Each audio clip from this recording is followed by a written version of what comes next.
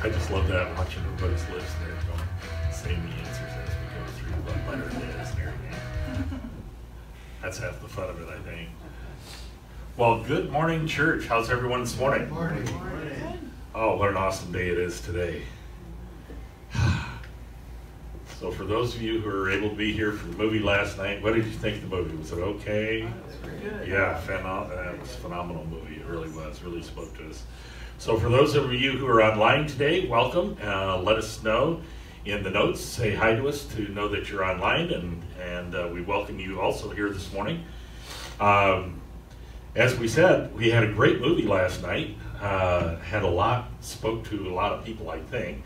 Had some pretty good discussion going on up here about that with some of the people after the movie, and had some pretty good things to say. So it's always great when they kind of invoke some thought and gets people kind of going and psyched up for what the movie was all about. And this week we are going to have our continuation, actually the wrap-up series on our Lenten series, the 7 Words. Next week we go into Holy Week, and or I should say the week after that we go into Holy Week. And so we're going to dig deeper again on Wednesday in talking about the final chapter, which is "Into your presence I commend my spirit," which is Terry's message for today.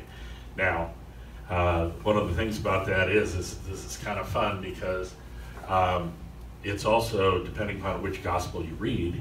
And this is one of the big contention points of atheists and everything that they've said for years, is there wasn't a conclusive statement said by the Gospels. So Matthew and Mark said that with a loud voice, he gave up his spirit and died.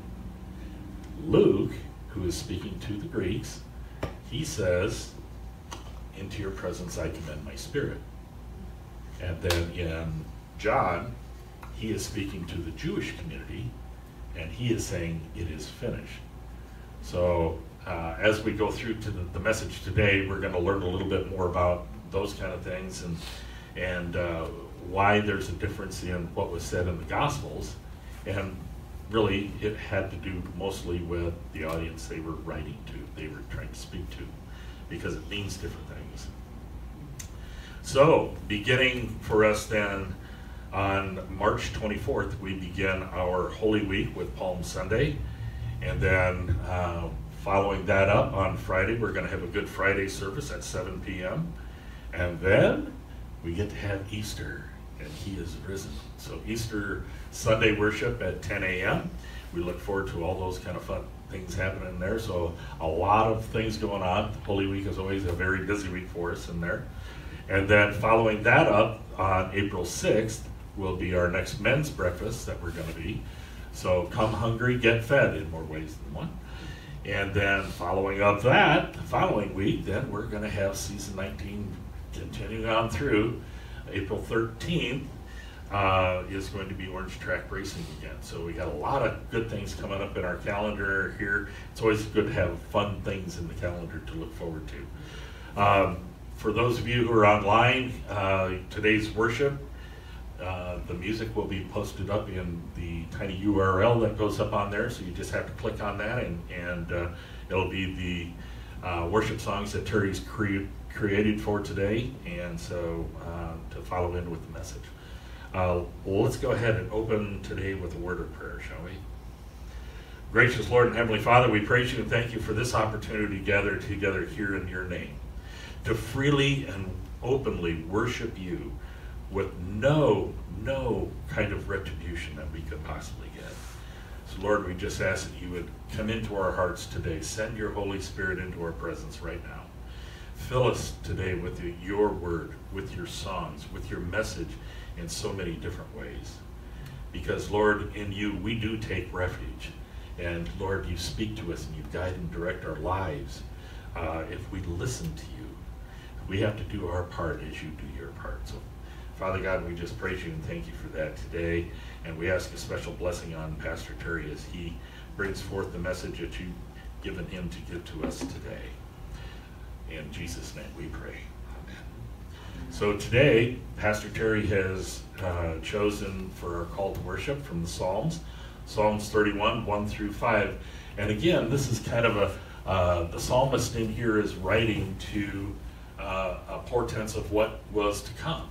And so it's kind of nice to look at this and see the word that God put on their hearts so many years prior, about 700 years for the Psalms, to be able to be shared with us and shared later on. So Psalm 31, 1 through 5 from the NIV says, "In you, Lord, I have taken refuge. Let me never be put to shame.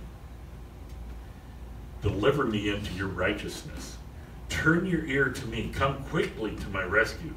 Be my rock of refuge, a strong fortress to save me. Since you are my rock and my fortress, for the sake of your name, lead and guide me. Keep me free from the trap that's set for me. For you are my refuge. Into your hands I commit my spirit. Deliver me, Lord, my faithful God." So as we think of all the things that Jesus was going through in the days prior, in the weeks prior to the crucifixion on the cross, he was encountering all these people who were coming out and coming against him, and so he had to feel like he was constantly under attack. And at the same time, he was trying to speak to the people and give them encouragement and give them the blessings that God wanted them to have at the same time. So it was a real dichotomy for him. He was being torn in different directions. But what we hear from this passage was, it was a commitment of life to the psalmist who wrote that passage in there. But in contrast to that, when we think about that, if we think about it, he says, "Lord, defend me and keep me safe and be my refuge, and in you I'm going to put my trust."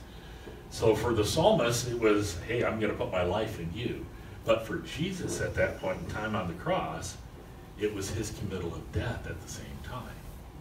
So we have to understand that, there were two sides to this psalm as it was written. In Luke 23:46, it says that then Jesus shouted, "Father, I entrust my spirit into your hands." And with those, he breathed his last. And when Jesus gave that cry from the cross, see, he was closing that book on the old covenant that was made with the Jewish people back in the days of Abraham. And with that, then, at the same time, as he closed the book on one, he opened the new chapter, that new covenant with God. And even beyond that, at the same time, there's much more than that. See, because it changed how God responded to his people. By Jesus' death on the cross and by him commending his spirit into God's presence, he was showing an example of what the people were to do. And it brought that right relationship. It restored that right relationship with God. The new covenant brought with it salvation and redemption and relationship that the people didn't have before. But what really changed was the redemption. Because here it is now personal. It's a one-on-one redemption rather than nationally, as if we think of the redemption when they brought the Jewish people out of Egypt and out of bondage, and he restored them as a nation at that point in time. Now it's personal. God's redemption is individual as well as being, as we say, corporate. Paul gathered up both of those uses in his all-encompassing affirmation. Whether we live or die, we belong to the Lord, from Romans 14:8. So our relationship with Jesus on the cross and his death on the cross, our relation changed from a corporate relationship, the body as a whole, into a personal relationship with God directly. Without that intervention from any kind of priest, we no longer needed to do the sacrifices to God, because that one sacrifice was for all, once and for all. So as we take a look at this, there's a lot more that got spoke from the cross than what those simple words were. And we need to understand that this set the path then for us for all the way into the future, for everything that we had to do from here on out. This was our future. This was the new covenant in God. Let us pray.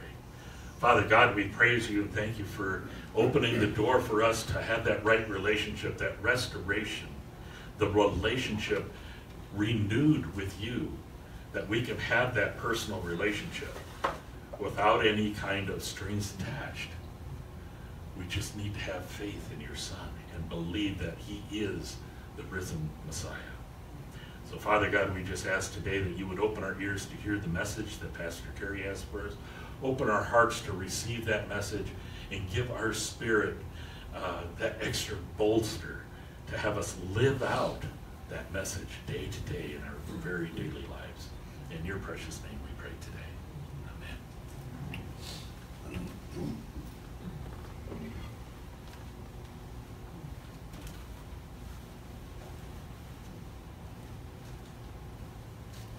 Good morning. Sun's not shining quite as bright as it was before, but it's a beautiful day out. Today, as we finish our Lenten series, 7 words, it is, and I told Mark this just before service.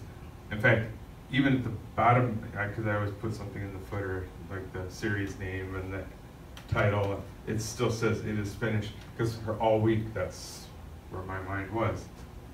But they're both part of the message today, because they both tie together. This week's message definitely picks up where last week's kind of tapered off. And just as we saw Wednesday night, as Mark was giving, talking to us, the messages are so interwoven that it's hard not to talk about one without talking about the other. And so we're kind of right now in between where Jesus says, I am thirsty, and it is finished. So let's listen again to the way John writes this. In John 19:28-30, he says, Jesus knew that his mission was now finished. And to fulfill Scripture, he said, I am thirsty. A jar of sour wine was sitting there, so they soaked a sponge in it, put it on a hyssop branch, and held it up to his lips. When Jesus had tasted it, he said, it is finished. Then he bowed his head and he gave up his spirit. Now there's some symbolism in here that we need to take note of. The hyssop branch. It was a hyssop branch that the Israelites would paint blood on their doorposts at the first Passover. Here, the hyssop branch is used for the final sacrifice, whose blood protects all who accept him as Lord and Savior. In both instances, God is judging, and in both instances, God is delivering his people. In the first, he delivered the people because they put the blood over the doorpost, so it passed over. And in this final instance, it is Jesus' blood that delivers us. It is finished. Jesus is the fulfillment of the Passover lamb. He was sacrificed to protect all of us from coming judgment. That debt's been paid. In her study, Susan Robb describes a place where heaven touches earth. It is in that moment that Jesus speaks his last words and places himself in the hands of the Father that the heavenly realm touches the earthly realm. She describes these as thin places, and thin places come from the Celts. And she'll talk a little bit more about this on Wednesday night when we watch the video. But there are several places in the Bible that we could see thin places, places where heaven and earth touch. The Garden of Eden, God walked. The tent of meeting, or the tabernacle, when the Israelites were in the desert. The burning bush. The temple that Solomon built. And of course the cross. So as I was thinking of those items, I was thinking of, where do we meet God? And so what is your tent of meeting? Where do you go to spend time with the Lord? See, having the Holy Spirit dwell within us that can be just about anywhere.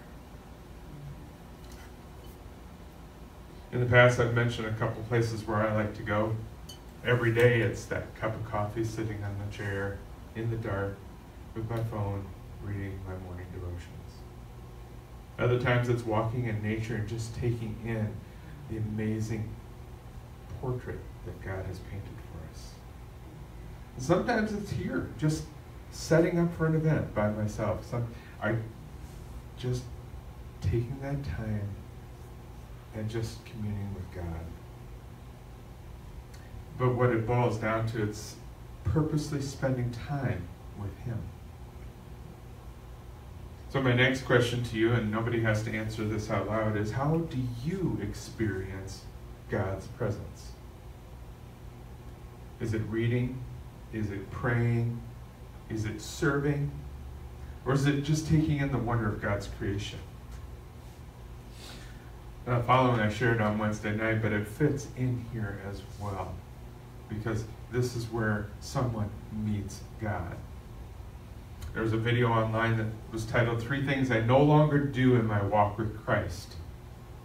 Read the Bible, attend church services, obey my pastors. And the video's creator, her handle is Bernice Mia, and she goes on to explain this. Read the Bible. She says, I no longer find it beneficial to read the Bible anymore. Since growing in my faith, I found that studying the Bible is so much more beneficial.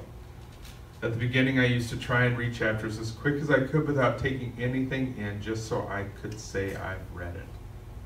By taking the time to study the Bible, I'm much more able to hear what it is God is saying to me. Number 2, attend church services. Yes, I absolutely loved attending church services at the beginning of my faith journey, but it got to the point where I realized I wanted to stop. I started serving at church, and I love being able to be part of the framework that helps build the church. And finally was obey my pastors. I used to believe that pastors were full of much more wisdom than I was, so obeying them would be like obeying God. Even though pastors are called to ministry, it's important to remember they too are just humans. They should not be viewed more highly than the Word of God. So if you are going to obey your pastor, discern first whether what they're saying is aligned to God's Word, and if it's not, don't obey. And when I first saw that headline, 3 things I no longer do in my walk with Christ, and then I saw those 3 items. Without any context, it was like, but she has found the things that put her in her thin place, where she comes together and meets with God here. Throughout the New Testament, we see Jesus spending a lot of time with the Father, and most notably, he spends it with God in prayer. He prayed in the good times, he prayed in the bad times, and everything in between. Prayer is an intimate conversation between you and God. The title of the message today is Into Your Hands. This is the 3rd prayer that Jesus prays from the cross. The first was when Jesus said, Father, forgive them, for they know not what they are doing. The second, my God, why have you forsaken me? And then he prays, into your hands. This is a prayer that he would most likely have learned as a child as part of a bedtime prayer. Into your hands. Is a prayer that comes from the Psalms.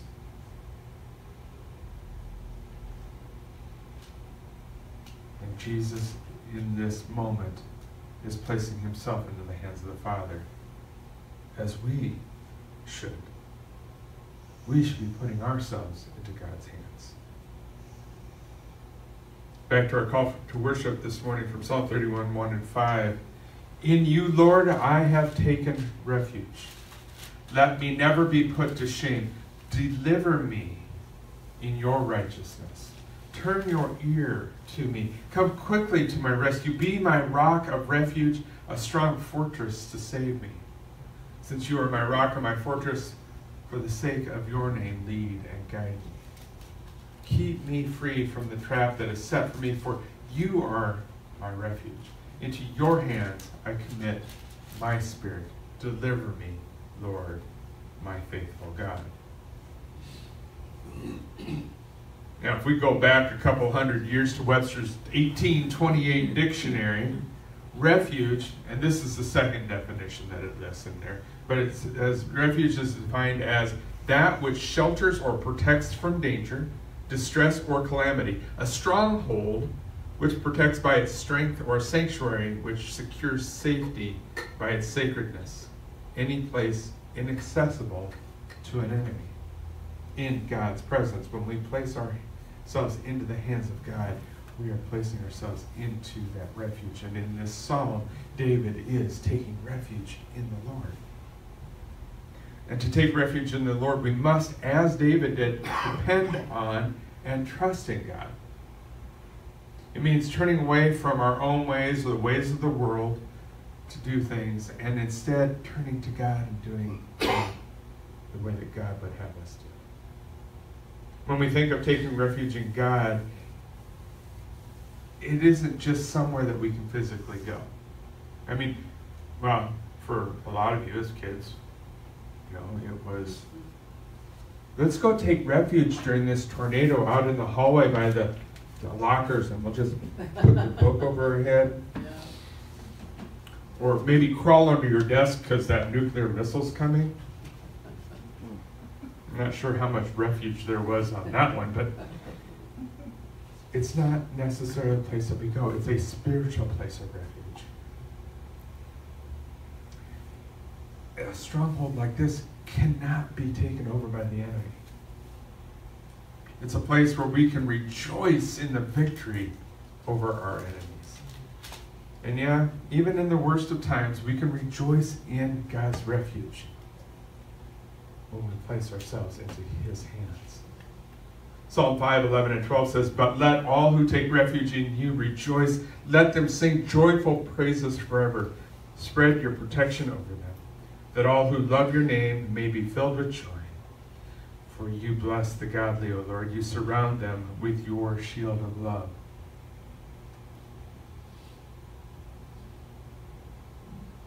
This is what happens when people in whatever they're going through, and we've talked about my daughter Amanda, she is going through stage 5 kidney disease. She needs a transplant. She just had another surgery because there's clots in her arm. And then they couldn't get them all, so there's a whole other thing, stuff coming down the line. Yet she is putting herself into God's hands. And I like to think that this is something that she learned from me, because when she and her mom took her and left the state, and I had no idea where she was, I placed her into God's hands, because that's the only thing I could do. Every day I place all of my 3 of my daughters and their families into God's hands. Every day I place my wife into God's hands. In this particular psalm, it is the first to pray for the downfall of all those who persecute us. And in the closing verses, in these closing verses of this psalm, David is expressing the assurance of God's promise that we as his children have. We can rejoice in that God's shield protects us and keeps us safe. Later in Psalm 16:1, he says, "Keep me safe, O God, for I have come to you for refuge." God is there for us. Even when we're not there for him, he's there for us. He is faithful to his promise. It is in that promise that we can find this assurance. And when we make God our strong fortress, we are unconquerable. There is no safer place than being sheltered in the hands of God. And Jesus would do the same on the cross. He would entrust his Spirit into the Father's hands. So let's hear how Luke describes this. It says, "By this time it was about noon, and darkness fell across the whole land until 3 o'clock. The light from the sun was gone, and suddenly the curtain in the sanctuary of the temple was torn down the middle. Then Jesus shouted, 'Father, I entrust my spirit into your hands. And with those words, he breathed his last. When the Roman officer overseeing the execution saw what had happened, he worshiped God and said, surely this man was innocent. And when all the crowd that came to see the crucifixion saw what had happened, they went home in deep sorrow. But Jesus' friends, including the women who had followed him from Galilee, stood at a distance. 3 hours. It's as if nature itself was mourning Christ's death on the cross.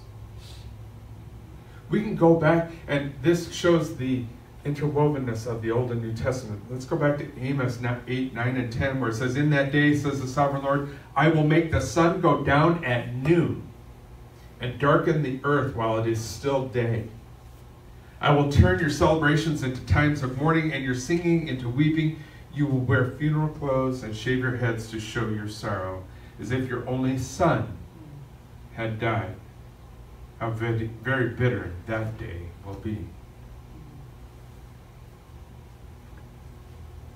With this happening in Jesus' crucifixion, it's as if the sun was hiding its face in a deep expression of sorrow and grief. And throughout this scripture, this type of expression or lament has been represented by darkness. God's divine judgment has also been represented by darkness.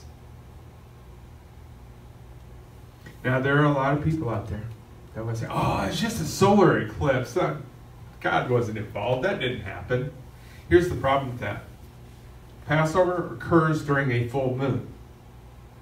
When there is a full moon, you can't have an eclipse. It just doesn't work that way. So their own science, which they say trumps religion, proves them wrong. No one expected it to go from light to dark as Jesus is being crucified. Then again, if you think back to when Moses was leading the Israelites out of Egypt, Pharaoh didn't expect it to go dark either. In Exodus 10, 21 and 23, it says, then the Lord said to Moses, lift your hand toward heaven, and the land of Egypt will be covered with darkness so thick you can feel it. So Moses lifted his hand to the sky, and a deep darkness covered the entire land of Egypt for 3 days. During all that time, the people could not see each other, and no one moved. But there was light as usual where the people of Israel lived. This plague was brought on by no warning. Pharaoh didn't know it was coming. The people that were at Jesus' crucifixion had no warning that darkness was going to happen. And as darkness enveloped them, Luke reveals that the curtain in the temple is torn down the middle. Now, the temple has 3 parts. So it's important to understand what the curtain was doing in there. So the outer courts are for all the people. And if you're like me, now you're starting to sing Take Me In, which we will sing later, so we'll get it out of your heads, right? Second is the holy place. This was only acceptable to the priests, and this is where they ministered. And then there was the Holy of Holies, or the most holy place. It was the curtain that separated the holy place and the most holy place. And once a year, the high priest would enter into the most holy place to atone for the sins of the people. Here was the Ark of the Covenant, as well as God's presence. The curtain was also known as the paraketh. It guarded the Holy of Holies, or the most holy place. To the religious leaders, the tearing of the curtain in two had to have been unexplainable. There was just no rhyme or reason why it would have happened. But here's the kind of the ironic part of all this. The people that witnessed the curtain tearing in two are the religious leaders. They're probably preparing for the evening sacrifices. They would have been probably the only ones to see it.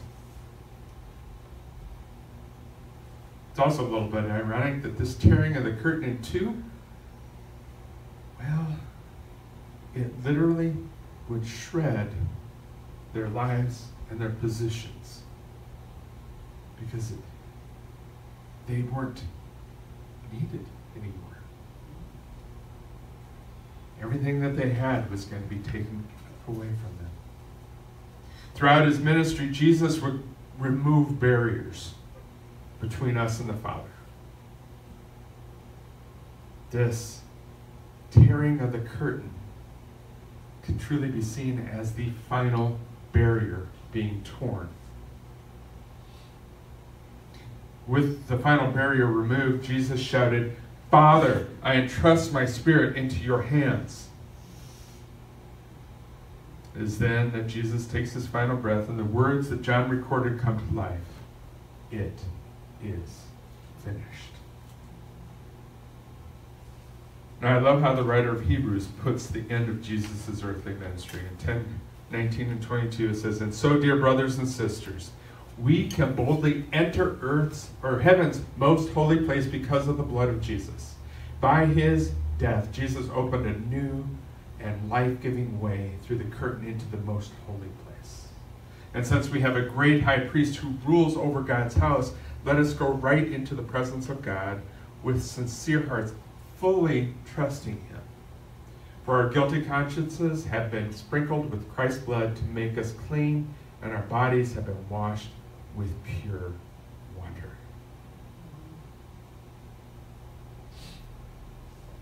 Now, I'm not a gamer, but I know people who are, and the first thing I thought of was, like in a game, after you clear a level, it says, "Access granted."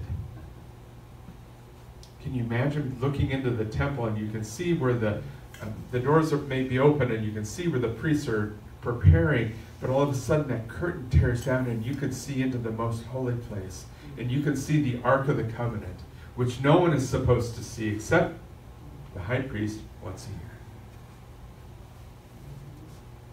This is not a video game.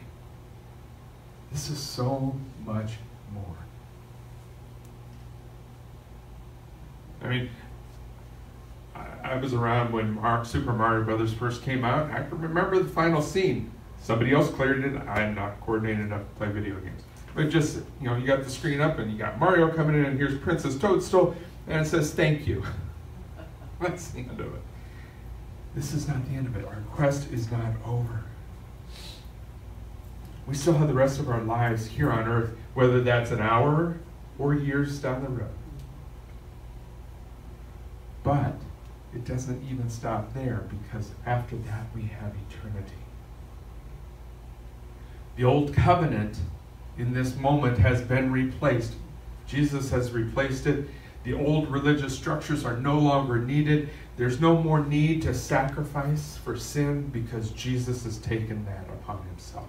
He is the final sacrifice. The people gained a new and unfettered access to the Father through Christ Jesus.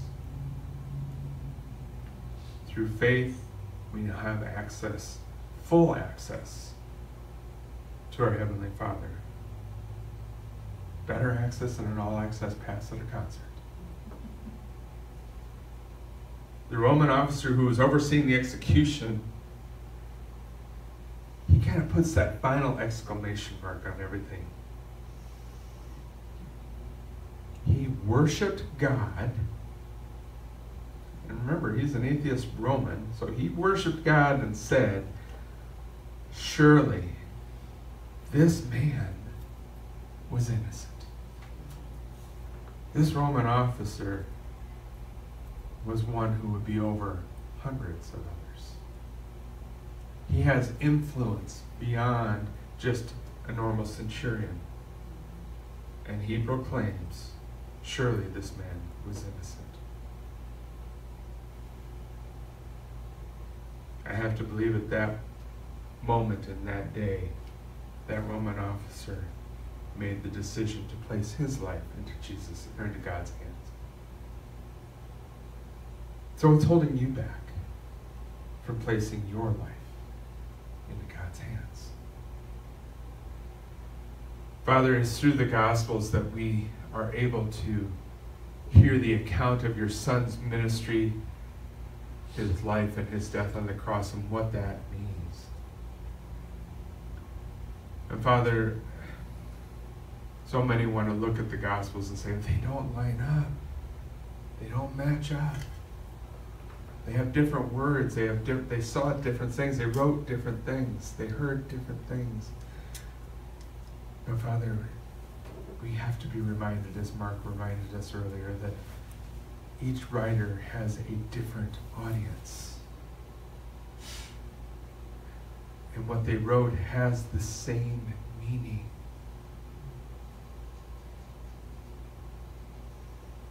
What matters, Father, is that your Son went to the cross. He bore our sins upon himself. He died. But he was resurrected. And now he sits at your right hand, Father.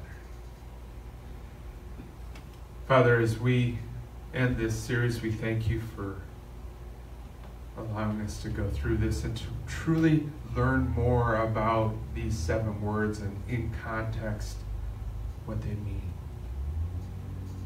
Father, as we go through the final week of Lent and into Holy Week, Father, we just would pray that people would come into repentance. They would seek out a Christ-centered church that truly speaks the word of the Bible, that teaches the lessons that you have for us. And whether it's here at Grace Street Church or other churches around the city, Father, that are truly Christ-centered and Bible-believing, we pray that every seat would be filled, that the sanctuaries would overflow, Father. That people would be hungry to hear your word. And that they would understand that it isn't just finished here on earth, but that we have placed our hands, or ourselves, into your hands so that we could take refuge in you, Father. In Jesus' name.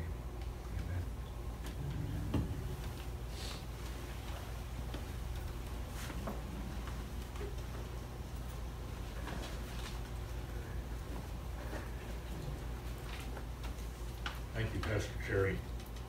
As we come into this time of communion this morning, I want you to take remembrance, as we're called to do. Communion is an act of remembrance, and it's to remember Jesus on the cross, the whole meaning behind it, because there's so much more than just simply a man being nailed to a wooden cross. There is so much more for us to understand. And as Pastor Terry talked about in the message today, there's so much more that went on there, that restoration, the finishing of the old covenant. No more sacrifice, because Jesus was the sacrifice for all. It's so much more because the veil was torn in two, and it took down the separation between God and his people. Because we had a new high priest that sat at the right hand of God, and it was Jesus. So we now pray to Jesus because he is our high priest. He is the link, the thin place between God and earth. He came and walked among us. His entire ministry was a thin place between heaven and earth. He was heaven on earth for us.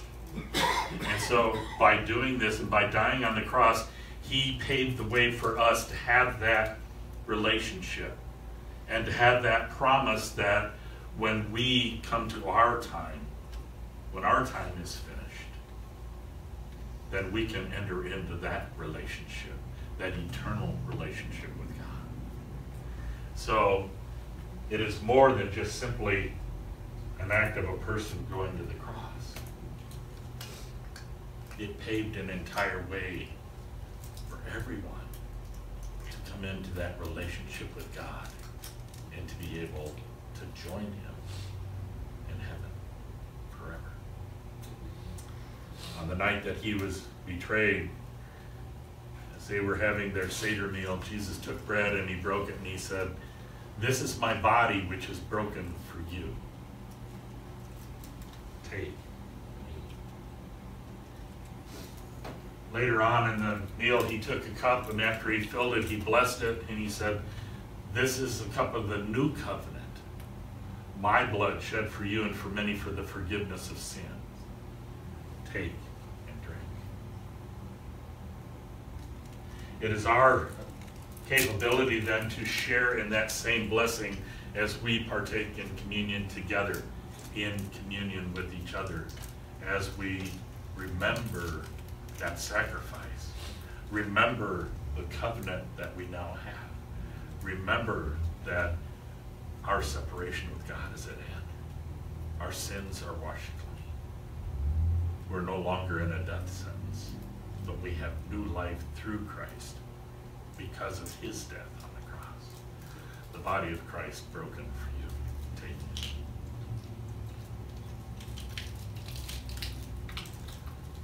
The blood of Christ shed for you. Take and drink. And as always, thanks be to God.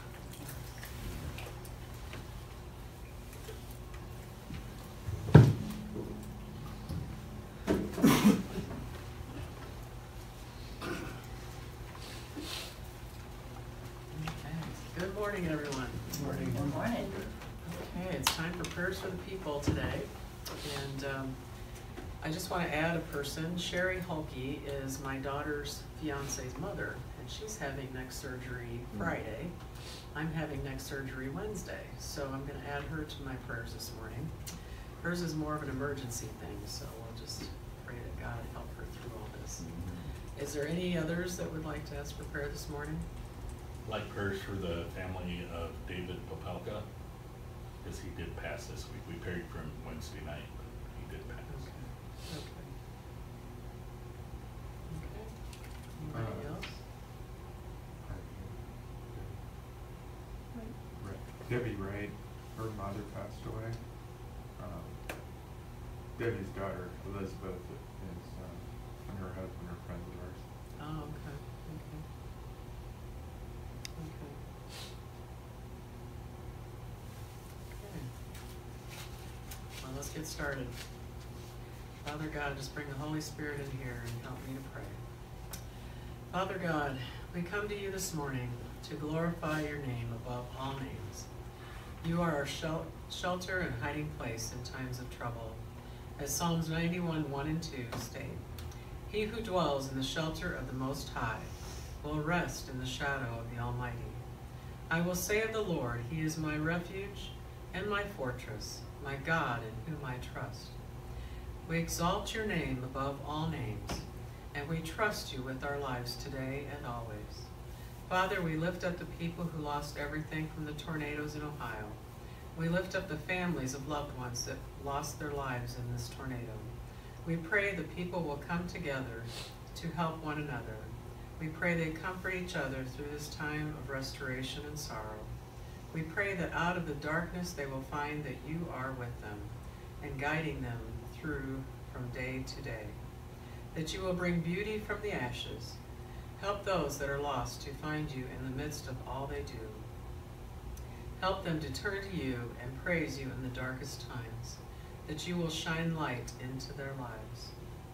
Father God, we lift up David Propelka's family, and we lift up Debbie Ray's family, who lost their mother this week. Father, we just praise you for their lives, and we thank you for all they have done for you and all you have done for them. And we just ask for comfort and peace to be with all of these family members that have lost their loved ones this week. Just comfort them and give them the peace that passes all understanding, like only you can, Father God. Father, we lift up Amanda as she is struggling through her trials in this life with this kidney disease. We just ask for grace and mercy for her, Lord Jesus. We ask that you cover her with the blood of Jesus and lift her up and just guide her through this time, Lord. If it is your will, let them find a donor so that she can live through this, Lord Jesus. And let it be your will. And we thank you for that blessing in Jesus' holy name. Father, we lift up Sherry and my grandson Colt, Mark, Joe, Don, and myself for healing. We believe that what you say is true. Your word in Psalms 91, 14, 16 states, "Because he loves me, says the Lord, I will rescue him. I will protect him, for he acknowledges my name. He will call upon me, and I will answer him. I will be with him in trouble. I will deliver him and honor him with long life. Will I satisfy him and show him my salvation?" We believe this word. We believe your word, Lord, and we accept it in Jesus' name. I do ask that you be with Sherry and myself and our doctors and nurses in our surgery rooms this Wednesday and Friday, that the Holy Spirit reside in the place with us, that you guide their minds and hands to do and correct what needs to be done to bring us back strong and healthy once again. Do not let them cut or nick our vocal cords or spinal cords, for we need them to be upright and praise your holy name. And we thank you for this blessing, Jesus. In Jesus' name. Father, we lift up our homeless. We praise you for this beautiful weather we are receiving and for giving shelter, food, and comfort to these people. Guide them from day to day and give them jobs to help lift them out of their homeless situations. Father God, I lift up my grandson Dylan as he flies home today. Give him peace of mind to be able to get to the correct gates and to the connections he needs to be at safely. Ride with him and the pilots of his plane. Keep the pilots alert at all times. Keep the plane intact. Give the pilots wisdom to get from one destination to the next. I thank you for the time we are able to spend with Dylan this week. As spring break comes to an end, please be with all those traveling. Bring them home safely. In Jesus' holy name. Be with our children and grandchildren. Please watch over them so they make right decisions and find friends that will lead them into a right relationship with you.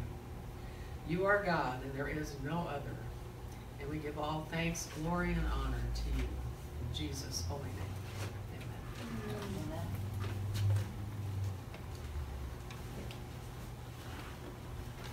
Amen.